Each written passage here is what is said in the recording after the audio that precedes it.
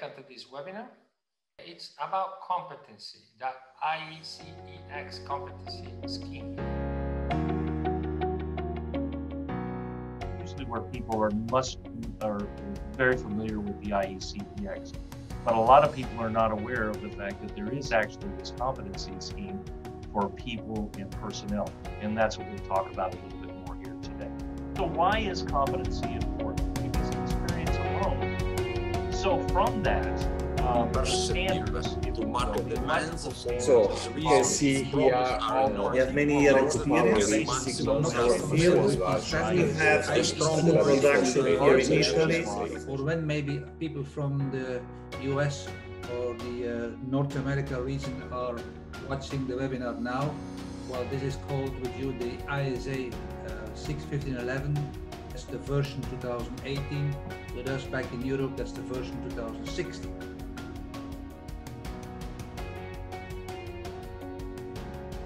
The employer is responsible for his employees' competence. Classification was the correct answer, and all of you basically have answered correctly.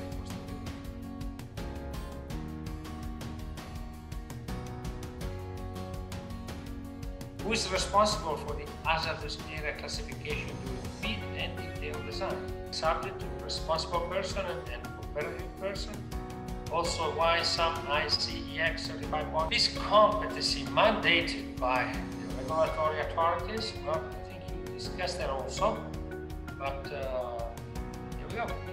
Yeah, it really depends on the authority who has jurisdiction. So we're seeing this more and more. It's popping up quite often. You know, again, in the United States, we're starting to see it from the U.S. Coast Guard.